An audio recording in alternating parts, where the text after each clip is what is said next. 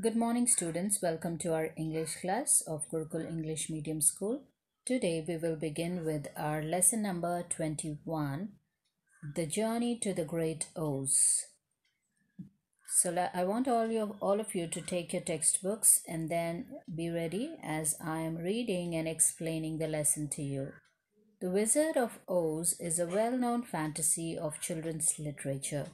It tells the story of Dorothy, who is whisked with her dog Toto by the cyclone to the wonderful land of Oz. Now, what does fantasy mean, children? Fantasy is an imaginative fiction involving magic and adventure. Whisked is a word which means to take or move someone or something somewhere suddenly and quickly. So, children, here this is a story which involves imagination. It is not a true story. And here in this story, Dorothy will be carried away in the cyclone wind. Now, what is cyclone? It's a tropical storm. In a storm, Dorothy will be carried away from one place to another place along with her dog Toto. There she meets the Tin Woodman, who needs a heart, the Scarecrow, who needs brain, and the Cowardly Lion, who needs bravery. They all want to see the Wizard of Oz, the only person who can help them. Here's an account of a part of their journey to the Emerald City of Oz, where the wizard lives. Read The Wizard of Oz to find out what happens next. The Wizard of Oz was written by Lyman Frankbaum, 1856-1919. He has written many other books about Oz. This classic novel has made into a movie. So there is a movie on this lesson also, and this lesson has been written by a famous person, Lyman Frankbaum, and he lived between 1856 and 1919. So he has written many other books apart from Oz. Alright children, let's begin the lesson. What happens and who all are there in this lesson, children? Here in this lesson, there is a girl by name Dorothy who meets Tin Woodman, and Tin Woodman needs a heart. The Scarecrow needs a brain, and a Cowardly Lion who needs bravery. Now, cowardly means timid. So, a timid person wants to be a brave person.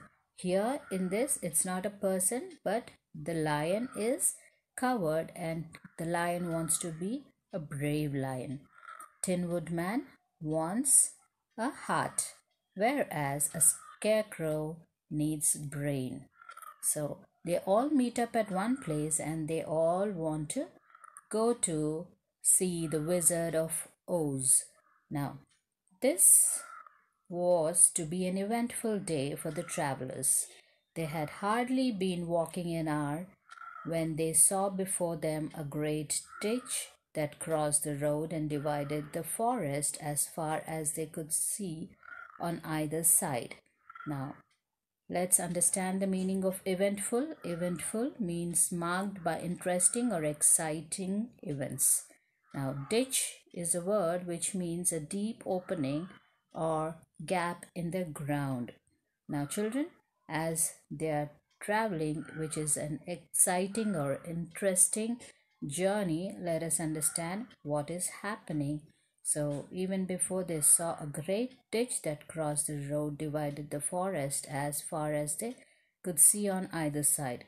It was a very wide ditch. The ditch or the opening between the road is wide, and when they crept up to the edge and looked into it, they could see it was very deep and there were many big jagged rocks at the bottom. So when they saw deep inside the ditch, it was too deep and there were many big jagged rocks. Now, what does jagged mean? Jagged is with rough, sharp points poking out. Sometimes, even when we are going for adventures and all, we get to see all these jagged rocks. The sides were too steep that none of them could climb down, and for a moment it seemed that their journey must end. So when they saw that ditch is a opening between the two roads. Okay. So when they saw that, they explain how steep it was, which means that they cannot walk down through that ditch, nor someone can come out of the ditch. So it was quite dangerous. What shall we do? Asked Dorothy despairingly. So Dorothy was a little bit upset, and she was without any hope. She says, "Now what can we do next? I haven't the faintest idea," said the Tin Woodman. Tin Woodman says, "I don't have any idea." And the lion shook his shaggy mane and looked thoughtful. So Lion also said, "Don't know what to do." Now shaggy means long, thick and untidy. Lion's children have a shaggy mane. Now here's a picture of a lion, Tin Woodman, Dorothy, and the dog the along with a scarecrow. All right. Now, but the scarecrow said, "We cannot fly, that is certain. Neither can we climb down into this great ditch. Therefore, if we cannot jump over it, we must stop where we are." So Scarecrow says, "Now we cannot fly, nor we can climb down, because the ditch is too deep. So we cannot jump over it. All we can do is we have to stop our journey here itself. I think I could jump over it," said the cowardly lion, after measuring the distance carefully in his mind. So the lion thought that it can cross over the ditch. After measuring the distance in its mind, then, "We are all right," answered the scarecrow, "for you can carry us all over on your back, one at a time." So the scarecrow, Tin Woodman, and Dorothy said, "That's a very good idea. You can carry us and jump to the other side of the ditch." "Well, I'll try it," said the lion. "Who will go first?" asked one another. Then, "I will," declared the scarecrow. Scarecrow said, "I will take the first chance on the lion to cross over the ditch. If you found that you should not jump over the gulf, Dorothy would be killed out, or the Tin Woodman badly dented on the rocks below. But if I am on your back, it will not matter so much, for the fall would not hurt me at all." Here in this paragraph, the scarecrow says, "It's better if I go first, because even if I fall down, nothing would happen. But if Dorothy falls down, she will get hurt. And if the Tin Woodman falls down, the Tin Woodman would get dented." Now, what does this word dented mean, children? Dented means a slight hollow in the hard or even surface. Now, the Tin Woodman is all made of the tin. So, when the Tin Woodman falls into the ditch or anywhere, then the shape of the Tin Woodman's body will change. So then they all agree that the scarecrow would go. "I'm terribly afraid of falling myself," said the cowardly lion. But Lion said, "Don't worry, even I'm also afraid that I might also fall. But I suppose there's nothing we can do apart from trying. So get on my back and we will make an attempt," said the lion. Lion said, "There's no point in thinking and wasting the time. It's better we try and take an attempt." So they start trying, and the scarecrow sat up upon the lion's back, and the big beast walked to the edge of the gulf and crouched down. So what happens now? The scarecrow sits on the lion and the big beast. Who's the big beast here? It's the cowardly lion, and goes to the edge of the gulf and crouched down. So, crouched means a position where the knees are bent and the upper body is brought forward and down in preparation for jumping.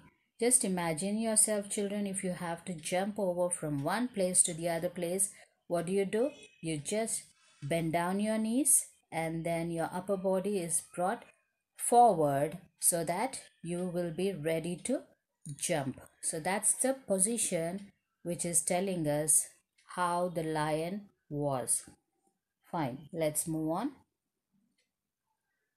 Why don't you run and jump? Asked the scarecrow. Scarecrow said, now it's better that you go back, run, and take a long jump. So, because that isn't the way we lions do these things, he replied. But lion did not agree because that's not the way lions jump. It's the human beings who go back, run, and take a long jump. But in case of lions, it's a different thing. Then, giving a great spring, he shot through the air and landed safely on the other side. So, finally, the lion took a long leap and jumped on the other side and landed safely on the other side. They were all greatly pleased to see how easily he did it, and after the scarecrow had got down from his back, the lion sprang across the ditch again. So after leaving the scarecrow on the other side of the ditch, lion again came back and took Dorothy. Let's see. Dorothy thought she would go next. So she took Toto in her arms and climbed on the lion's back, holding tightly to his mane with one hand. The next moment it seemed as if she were flying through the air, and then before she had time to think about it, she was safe on the other side. So immediately, as soon as Dorothy sat on Lion along with the dog Toto in her left hand, with one hand she was holding Lion's mane tightly, and the moment she thought about it, how we will go, immediately the lion flew and landed Dorothy safe on the other side. Wow, that was a very good sight, children. Yes, the lion went back. Now, the lion went back a third time and got the Tin Woodman, and then they all sat down for a few moments to give the beast a chance to rest, for his great leaps had made his breath short and he panted like a big dog that has been running too long. So they all thought that it is time that we give lion some rest because it worked very hard jumping from one end to the other end, carrying all of us. As it was very tired, the lion was resting. Now, next paragraph. They found the forest very thick on the side and it looked dark and gloomy.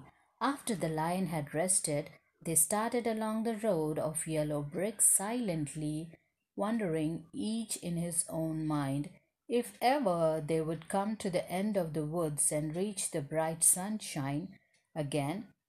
To add to their discomfort, they soon heard strange noises in the depths of the forest, and the lions whispered to them that it was in the part of the country that the Kalidas lived. Now, as soon as the lion took some rest, they were all up and they were just walking and thinking in their own mind what happens next. What if the woods come to an end and reach the bright sunshine again? So they were all thinking something in their own minds. And very soon they heard something. Suddenly, a strange noise from the depth of the forest, and a lion whispered that it is nothing but Kalidas who lived.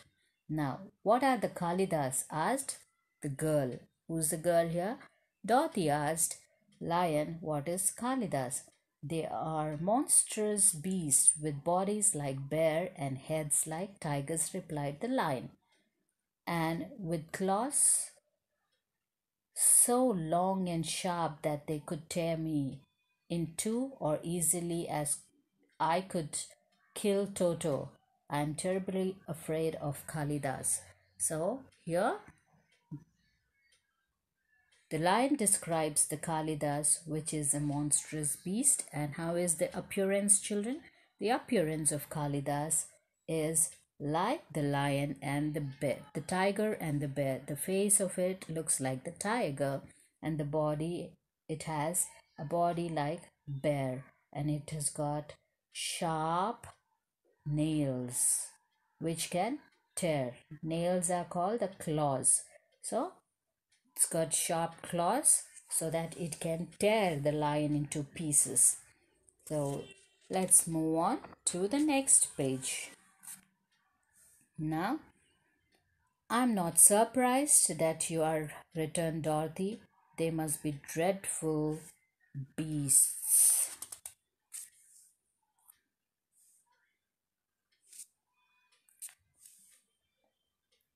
The lion was about to reply when suddenly they came to another gulf across the road. But this one was so broad and deep that the lion knew at once he could not leap across.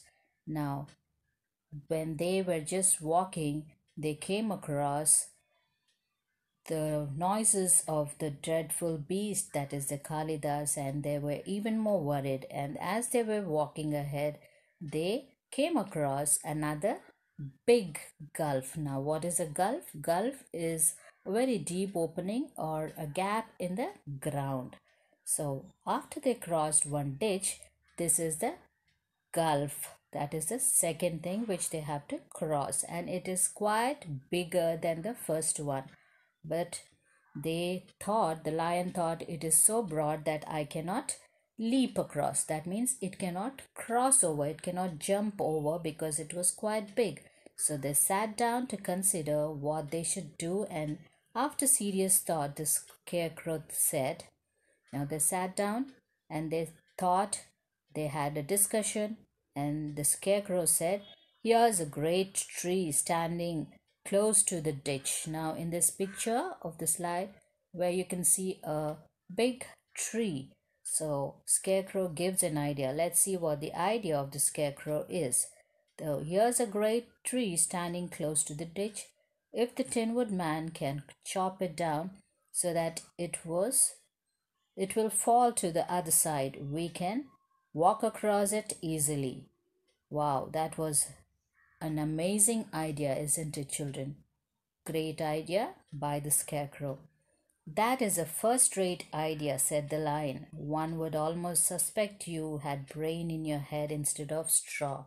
So, lion was appreciating the scarecrow's idea that you have a wonderful brain. There should not be any straw in your brain, in your head, but it's a lovely brain you have. But a very good idea. First rate means the best or the excellent idea. The wood, the Tin Woodman set to work at once, and so sharp was his axe that the tree was soon chopped nearly through. So finally, the Tin Woodman started working in cutting the tree, and then the lion put his strong front legs against the tree and pushed with all his might, and slowly the big tree tipped and fell with a crash across the ditch with its top branches on the other side. So, children, here the tree fell down on the other side. Who helped in cutting? Lion, and also the Tin Woodman worked hard in cutting and putting the tree across the gulf. Now, children, finally they had chopped down the tree, and the tree fell down across the ditch with its top branches on the other side. So, after that, let's see what happens. They had just started to cross this queer bridge with when a sharp growl made them all look up, and to their horror, they saw running towards them two great beasts with bodies like bear and heads like tigers. So, when they started to slowly walk on that bridge which they made with the tree, they heard the sound of the sharp growl made them all look up, and there was a horrible sound which they heard. What is the sound, children? It's the sound of the Kalidas. They are all Kalidas, said Cowardly Lion, beginning to tremble. So they have seen two Kalidas coming towards them. And how were they looking? They were like the bears and their heads like the tigers. So they were very much scared. Who was scared? Dorothy, Tin Woodman, and the Scarecrow, Lion. Everyone were scared as they were crossing slowly the bridge. So, quick, cried the Scarecrow, let us cross over. So Dorothy went first, holding Toto in her arms. The Tin Woodman followed, and the Scarecrow came next.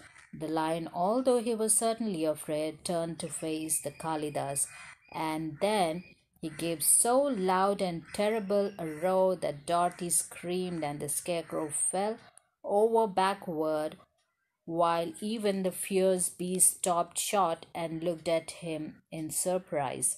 So, when they were seeing the Kalidas, they all shouted, and quickly they all came to the other side. And also, because of their great shout, Kalidas also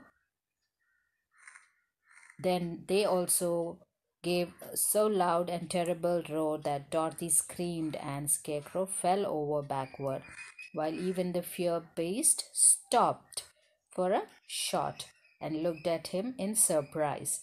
But seeing they were bigger than the lion, and remembering that there were two of them and only one of him, the Kalidas again rushed forward, and the lion crossed over the tree and turned to see what they would do next.